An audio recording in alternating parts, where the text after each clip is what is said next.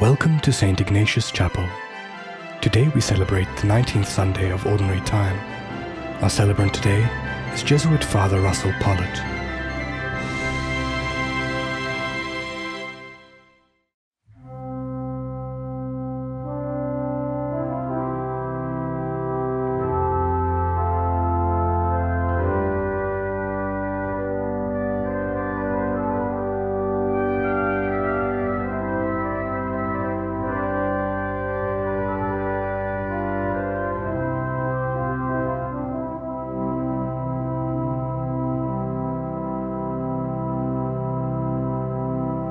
In the name of the Father, and of the Son, and of the Holy Spirit. Amen. The grace and the peace of our Lord Jesus Christ, the love of God, and the communion of the Holy Spirit be with you all.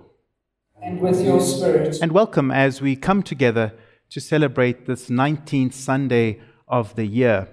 But today we also remember and celebrate Women's Day.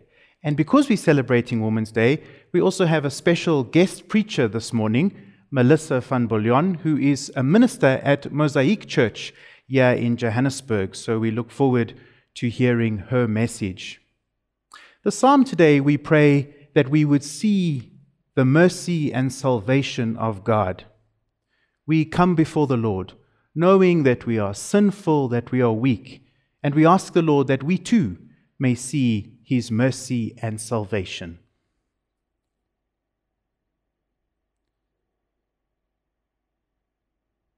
Lord Jesus, you are Son of God and Son of Mary. Lord, have mercy. Lord, have mercy. Christ Jesus, your Word made flesh and splendor of the Father. Christ, have mercy. Christ, have mercy. Lord Jesus, you will come again in glory to judge both the living and the dead. Lord, have mercy. Lord, have mercy. May Almighty God have mercy on us, forgive us our sins, and bring us to life everlasting. Amen. And let's pray together now our Gloria. Glory to God in the highest, and on earth peace to people of good will. We praise you, we bless you, we adore you, we glorify you. We give you thanks for your great glory. Lord God, heavenly King, O God, almighty Father, Lord Jesus Christ, only begotten Son, Lord God, Lamb of God, Son of the Father, you take away the sins of the world, have mercy on us. You take away the sins of the world, receive our prayer. You are seated at the right hand of the Father, have mercy on us. For you alone are the Holy One, you alone are the Lord, you alone are the Most High, Jesus Christ, with the Holy Spirit, in the glory of God the Father. Amen. And let us pray.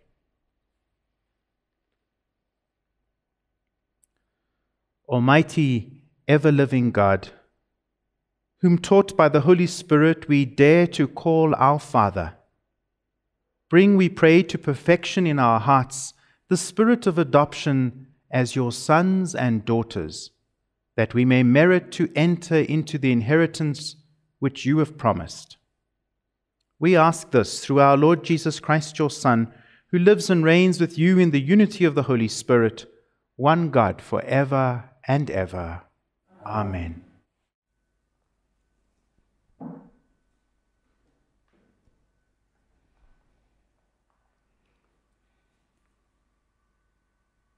A reading from the first book of Kings. In those days, when Elijah came to Horeb, the mount of God, he lodged in a cave, and behold, the word of the Lord came to him, and he said, Go forth and stand upon the mount before the Lord. And behold, the Lord passed by, and a great and strong wind tore the mountains, and broke in pieces the rocks before the Lord. But the Lord was not in the wind. And after the wind, an earthquake. But the Lord was not in the earthquake. And after the earthquake, a fire. But the Lord was not in the fire. And after the fire, a small still voice. And when Elijah heard it, he wrapped his face in his mantle and went out and stood at the center of the cave. The word of the Lord. Thanks be to God. Let us see, O Lord, your mercy, and grant us your salvation. Let Let us see, O Lord, your mercy, and grant us your salvation. I will hear what the Lord God speaks. He speaks of peace for his people and his faithful. His salvation is near for those who fear him, and his glory will dwell in our land. Let us see, O Lord, your mercy, and grant us your salvation. Merciful love and faithfulness have met. Justice and peace have kissed. Faithfulness shall spring from the earth, and justice look down from heaven. Let us see, O Lord, your mercy, and grant us your salvation. Also the Lord will bestow his bounty, and our earth shall yield its increase. Justice will march before him and guide his steps on the way. Let us see, O Lord, your mercy, and grant us your salvation.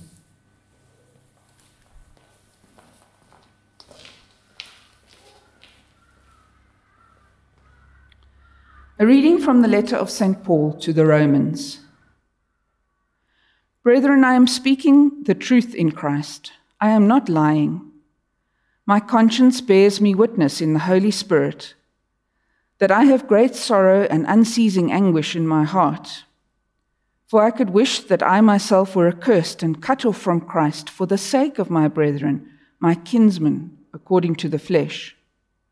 They are Israelites, and to them belong the sonship, the glory, the covenants, the giving of the law, the worship, and the promises. To them belong the patriarchs of their race, according to the flesh, in the Christ, who is God over all, blessed forever. Amen. The word of the Lord. Thanks be to God. Alleluia. Alleluia, Alleluia.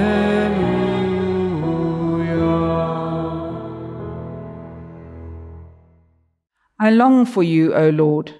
My soul longs for his word. Alleluia, Alleluia, Alleluia.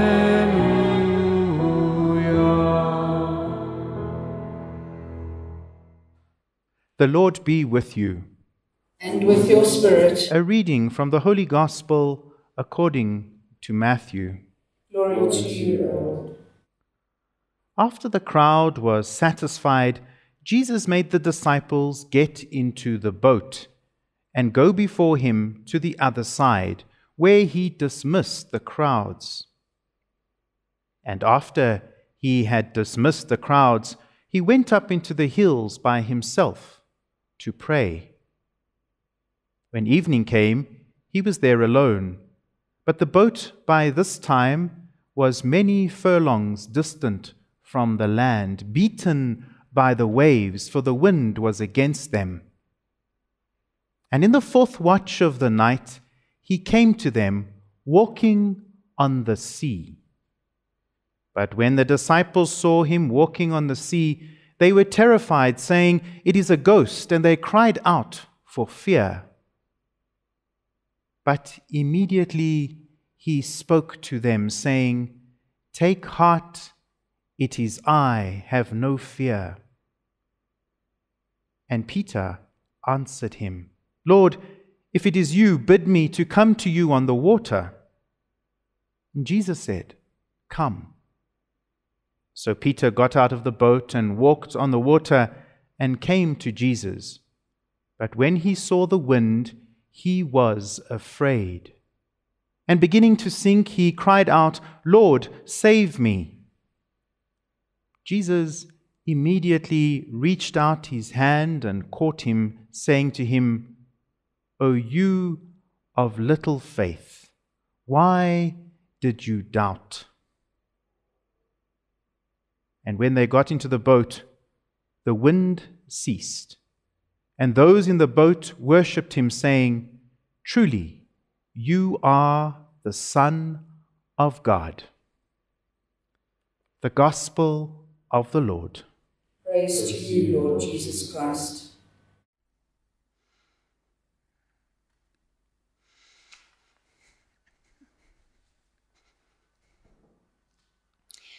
Hello, and it is so good for me to be with you today.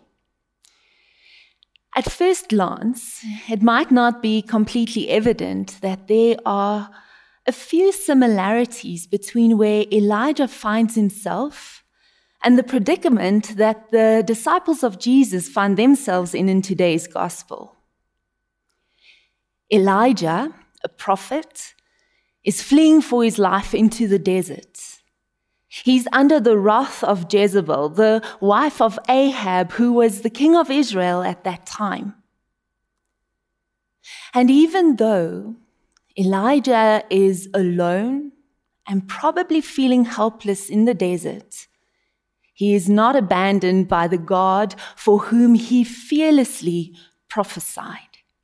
In fact, God draws near in some incredible ways in those moments. Physically, God is providing food daily for Elijah. And spiritually, God is providing his presence, his nearness in a divine experience of that still, small silence. Or as another translation words it, that tiny whispering sound. God is near. God is close to Elijah, closer than his own heartbeat. And yes, Elijah might be alone, but all will be well. And that divine presence of God reassures him and gives him courage to continue his journey.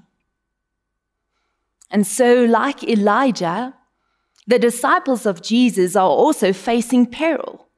They are sitting in this boat and they are fearful. The wind is tossing and turning their boat. And their fear of capsizing is exasperated by the fact that they do not recognize Jesus at first. And they mistakenly take him for a ghost.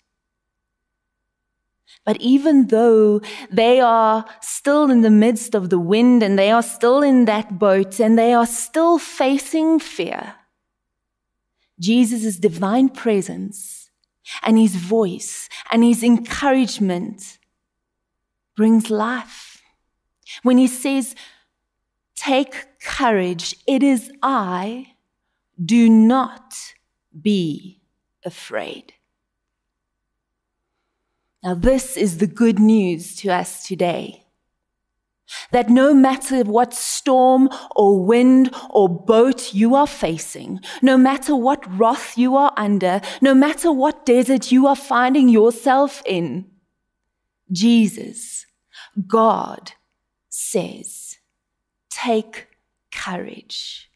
Do not be afraid." The one who calms storms, the one who walks on water, the one who speaks to us in the midst of the earthquakes and the thunders of this world and our life. He is near and he is with us.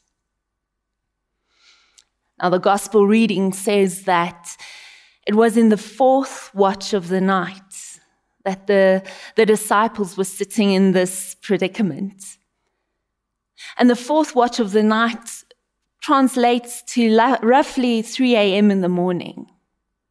And all of us know that sense of fear at 3 a.m. in the morning. When you can't sleep, this is the time where you start tossing around and getting worried. When you are waiting for someone, 3 a.m. turns into a nail-biting time waiting. When you are waiting for that phone call, or you get that phone call, or hear that knock on the door, 3 a.m. becomes that palm sweating time. And today in our world, 3 a.m., we are experiencing that 3 a.m. moment emotionally. Many of us are sitting with the fear and the guilt and the emotion of that 3 a.m. overwhelming sense. We are tossing and turning. Some of us are experiencing 3 a.m. in an ethical sense. Temptation, resisting evil becomes harder when the rest of the world is asleep. Some of us are experiencing 3 a.m. in an ecclesiastical sense. We are worried about our congregations and our members and our buildings running dry and empty. Some of us are experiencing 3 a.m. in the sense that I'm not finishing these projects. I'm not getting to everything I need to do. When you are sick, the pains and the sadness and the overwhelming experience of having to get up and facing another day becomes worse at 3 a.m. Those of us who are lonely or who are grieving the loss of a loved one, we know that sense and that experience of loneliness and sense of loss becomes worse at 3 a.m. August is Women's Month in South Africa. And for many women, it is 3 a.m. And on the 9th of August, we honor those women, thousands of women who marched from the Union buildings in August of 1956, who protested against the pass laws, and they stood. They were a prophetic voice for a non-racial and a non-sexist society. And yes, we've taken a few steps, but we have a long way to go. South Africa, in many ways, are in 3 a.m. times. But the good news remains, and we are encouraged that at 3 a.m., Jesus walks on that water. At 3 a.m., the storms can be calmed by Christ. And at 3 a.m., we can receive the words and the nearness and the presence, divine presence of God when He says, "Take courage. Do not be afraid." And today, just maybe 3 steps that can help us to step into the freedom of fear in our 3 a.m. lives today. In the first place, acknowledge the fear. In my preparation for today's message, I read an article by the psychologist David Benner, and I found it so insightful. He was writing about fear in general, and he said that the greatest issue or challenge of our time in an anxious and fearful society is that frightened people cannot admit their fear. And I found that so true, that those of us who are fearful, we cannot admit that we are frightened. We deny it. And the problem with that is that if we cannot acknowledge and admit and voice our fear, then it plays out in different ways in our lives. It comes out as anger. It comes out as control over someone's life. It comes out in us trying to be busy, in compulsive behaviors. We all have fears in our lives. But if we can't admit them, if we can't acknowledge them, they will play out in dangerous ways in our life. What fear is there in your life right now? Some of us are fearful of intimacy. Some of us are scared that we'll be alone. Some of us are fearful of pleasure. Some of us of pain. Some of us are fearful of success, others failure. Some of us are scared of losing our image or losing control. Some of us are scared of what are people thinking about me, and others are scared that no one is thinking about me. Some of us have the fear of life. Some of us have the fear of death. Some of us are scared that there isn't a God, and some of us are scared that there is a God. What are the fears that is being swept within your inner world like a current, and it's influencing the ways you are acting out? Can you acknowledge them? Can you externalize them? Because when we can do that, we can do the second step, which is voicing our fears to Christ. That is the next step in finding freedom. That is the next step of getting out of that boat and walking on the water with Jesus. When we voice our fears to God, two things usually happen. In the first place, when I can tell God what I am experiencing, when I voice my anxieties, my worries and fears, a deepening of my relationship and my friendship with God happens. A trust comes. A surrendering posture comes. And the second thing is that I can get some breathing space. I don't know about you, but have you noticed when you share an experience with someone else that is close to you, it's almost like that thing gets a bit lighter. Oh, there we go. I've put it in the light. It's not that mountain on my shoulders anymore. And it's a process. It doesn't happen overnight. If I can use a metaphor or an image in my own life, I see it like an elevator that I'm standing in front of. And often, I have to place my fear in a box and place it into that elevator and press the button so that it can go up.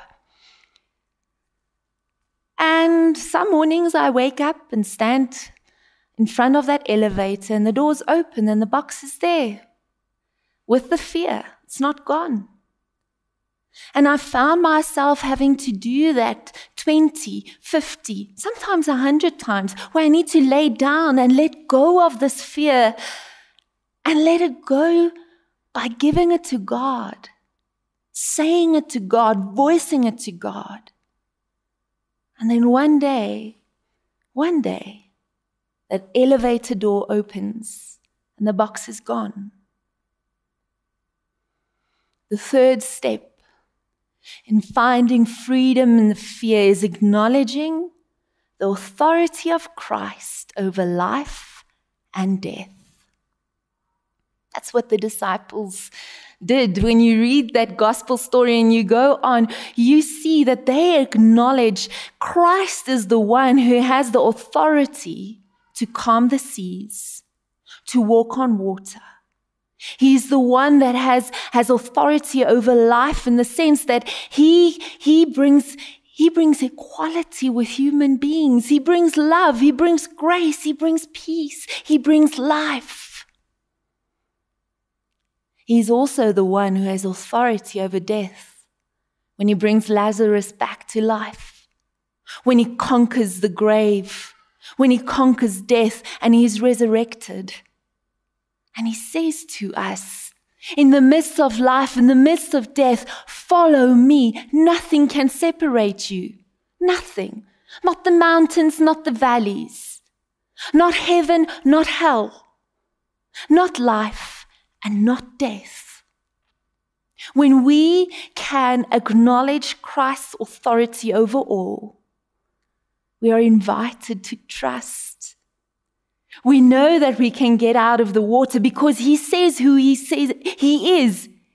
We trust in what is true, that what he says he is going to do and who he is, that is true. So where are you today? Have you shown up just as you are, acknowledging this is where I'm at. This is my 3 a.m. moment. I'm tired of denying it. I'm tired of sweeping it under the covers. I'm tired of finding and seeing ways that these fears are playing out that is unhealthy, not only for me, but for the people around me. Have you voiced it to God? Have you spoken to him about it? Have you told him? Have you allowed him to let his deep love and friendship meet you in that place? Have you allowed yourself to realize that when I've given it to God and that fear comes up again, I can do it again. I let it go. Because the one who walks on water is inviting me to do it alongside him. I acknowledge the authority of Christ. I acknowledge that he's inviting me to live life to the full, that he has the power over every 3 a.m. experience in my life. That is the invitation, and that is the good news of God. Amen.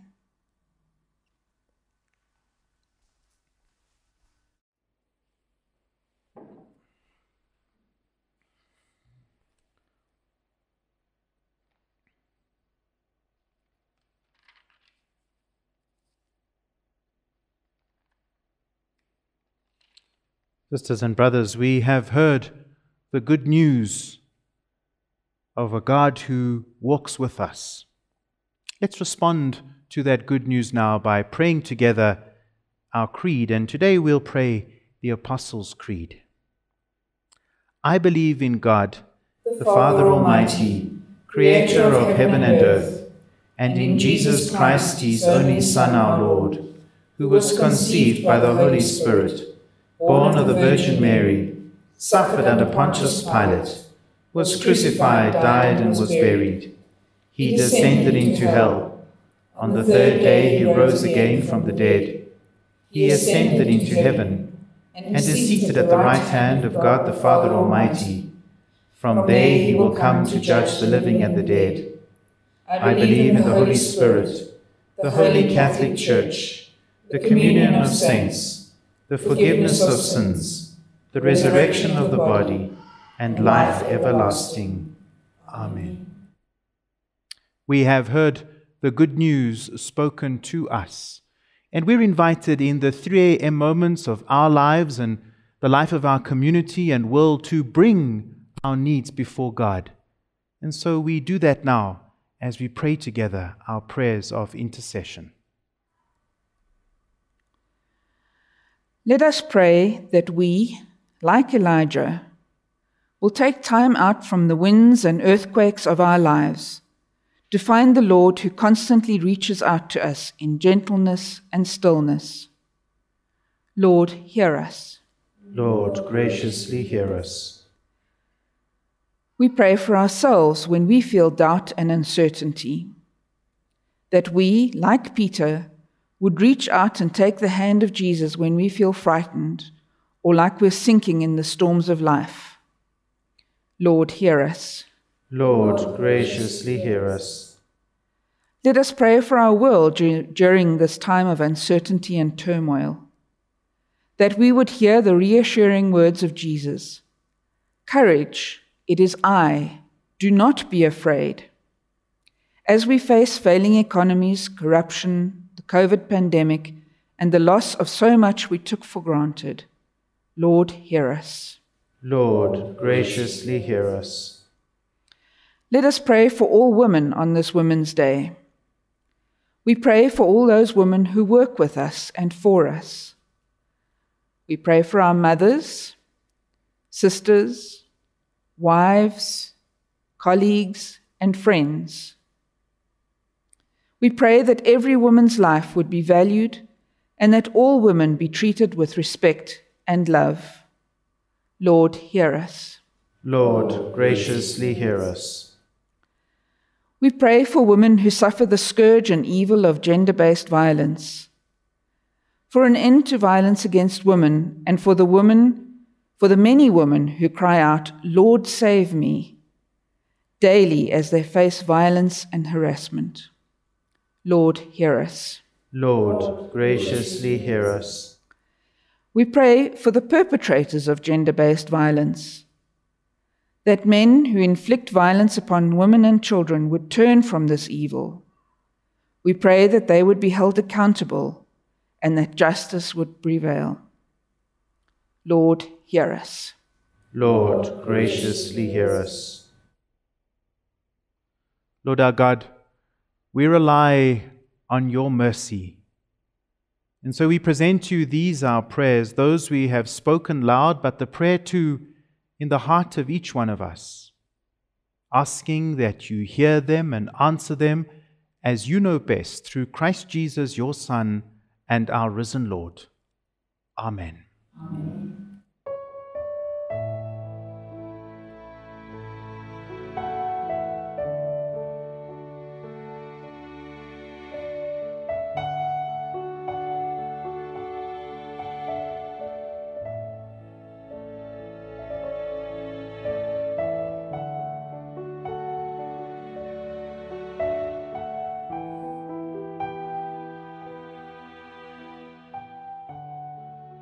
Blessed are you, Lord, God of all creation, for through your goodness we have this bread to offer, fruit of the earth and work of our human hands.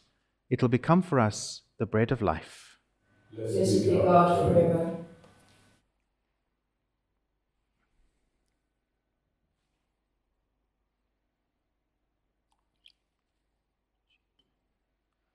Blessed are you, Lord God of all creation, for through your goodness we have this wine to offer, fruit of the vine and work of our human hands. It will become for us our spiritual drink.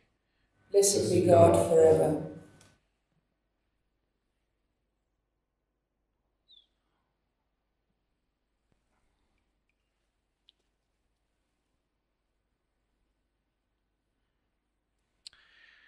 Let's pray, sisters and brothers, that our sacrifice and the sacrifice and efforts of all our lives may be acceptable to God, who is our almighty Creator. May the Lord accept the sacrifices at your hands, for the praise and the glory of God's name, for our good and the good of all his holy church. Be pleased, O Lord, to accept the offerings of your church, for in your mercy you have given them to be offered, and by your power you transform them into the mystery of our salvation. We ask this through Christ our Lord. Amen. Amen.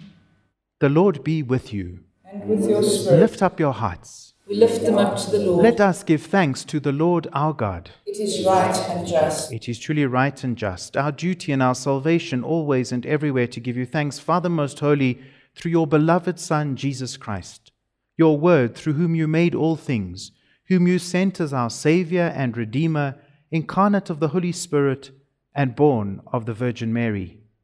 Fulfilling your will and gaining for you a holy people, he stretched out his hands as he endured his passion, so as to break the bonds of death and manifest the resurrection. And so with the angels and all the saints, we declare your glory, as with one voice we acclaim. Holy, holy, holy, Lord God of hosts, heaven and earth are full of your glory. Hosanna in the highest. Blessed is he who comes in the name of the Lord. Hosanna in the highest. You are indeed holy, O Lord, the fount of all holiness. Make holy, therefore, these gifts, we pray, by sending down your Spirit upon them like the dewfall, that they may become for us the body and blood of your Son, our Lord Jesus Christ. At the time he was betrayed and entered willingly into his passion, he took bread, and giving you thanks, he broke the bread and gave it to his disciples, saying, "Take this, all of you, and eat of it, for this is my body, which will be given up for you."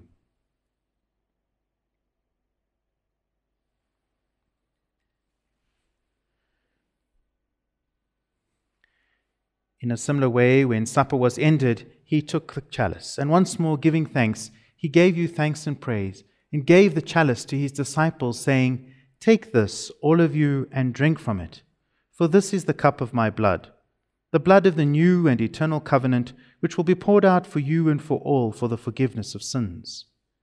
Do this in memory of me."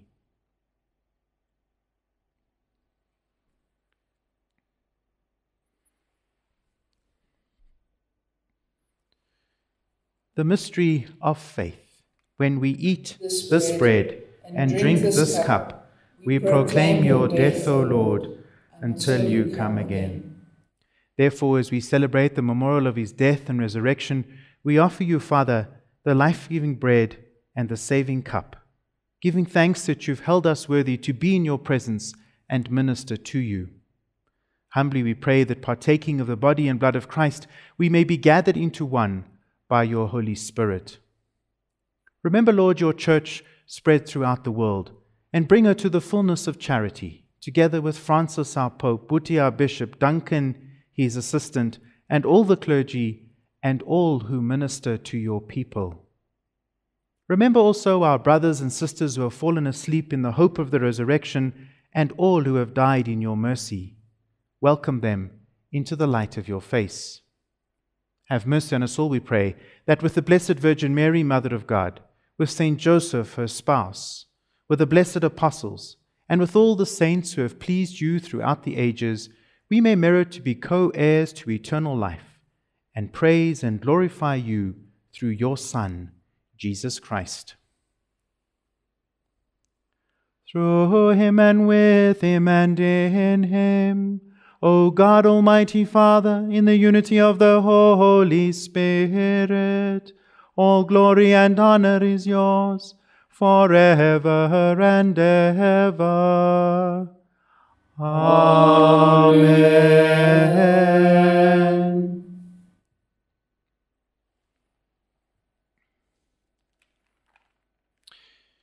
It was the Lord Jesus who reached out to Peter, who taught us to call God our Father. And so now we have the courage to pray. Our Father, who art in heaven, hallowed be thy name. Thy kingdom come, thy will be done on earth as it is in heaven. Give us this day our daily bread, and forgive us our trespasses, as we forgive those who trespass against us. And lead us not into temptation, but deliver us from evil. Deliver us, Lord, we pray, from every evil, and graciously grant peace in our days, that by the help of your mercy we may be always free from sin and safe from all distress, as we await the blessed hope and the coming of our Saviour, Jesus Christ. For the kingdom, the power, and the glory are yours, now and forever. Lord Jesus Christ, you said to your apostles, "Peace I leave you, my peace I give you." Look not on our sins, but rather on the faith of your church, and graciously grant us the peace and unity of your kingdom, where you live and reign forever and ever. Amen. The peace of the Lord be with you all. And with your spirit. Let's take a moment now to pray for peace. Let's pray for peace in our own hearts, in our families, in our communities, our country, and our world.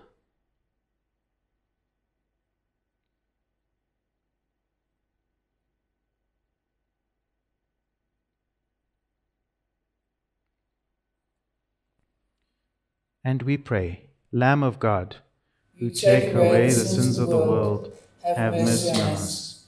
Lamb of God, you take away the sins of the world, have mercy on us. Lamb of God, you take away the sins of the world, grant us peace.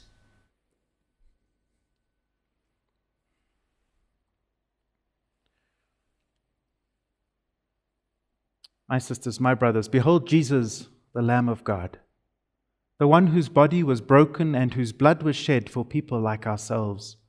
How happy are we who are called to share in this supper of the Lamb.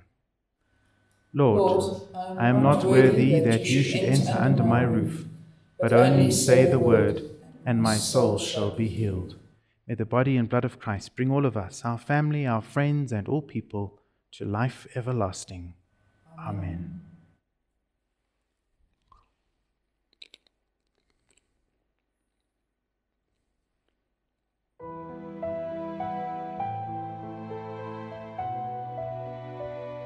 Although you cannot receive physical communion with us now, we invite you into a moment of spiritual communion.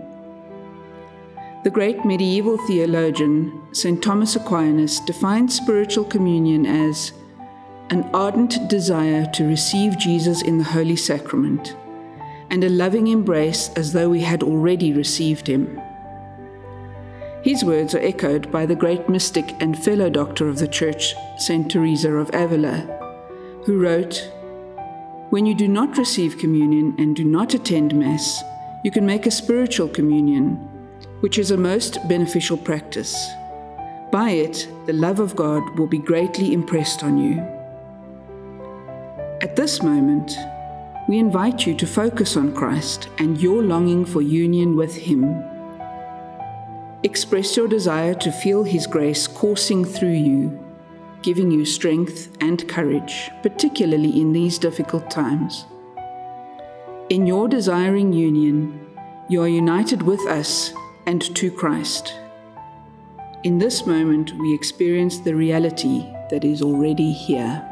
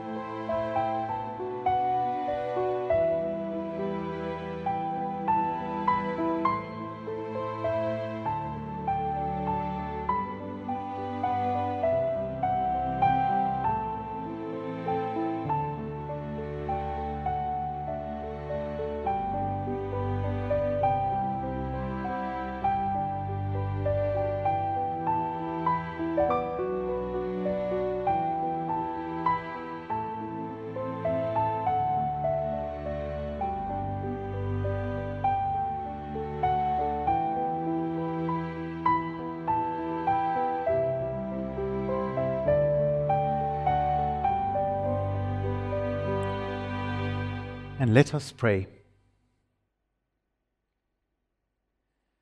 May the communion in your sacrament that we have consumed save us, O Lord, and confirm us in the light of your truth. We ask this through our Lord Jesus Christ, your Son, who lives and reigns with you in the unity of the Holy Spirit, one God, forever and ever. Amen. Amen. So I'd like to say a big thank you to Melissa van Biljon, who shared with us this morning. She's a minister at Mosaïek Church, as I said, here in Johannesburg, and for her message this morning. It's refreshing to hear a new voice, so we're very grateful to her. We wish you, wherever you are, a wonderful and blessed week ahead, and we also invite you to take up that message, to bring to the Lord those 3 a.m. moments of your own life. Let's ask the Lord now to bless us. The Lord be with you. And with your spirit. May Almighty God bless you, the Father and the Son and the Holy Spirit. Amen. Let's go now in the peace of Christ to love and serve God by loving and serving one another. Thanks be to God. And I should have said as well that we wish all women a very happy Women's Day, and that we hope today the women of our country will feel respected and loved by the way that we choose to treat them, not just today, but every day of the year as we live together and hopefully build the kind of community that the Lord Himself would recognize.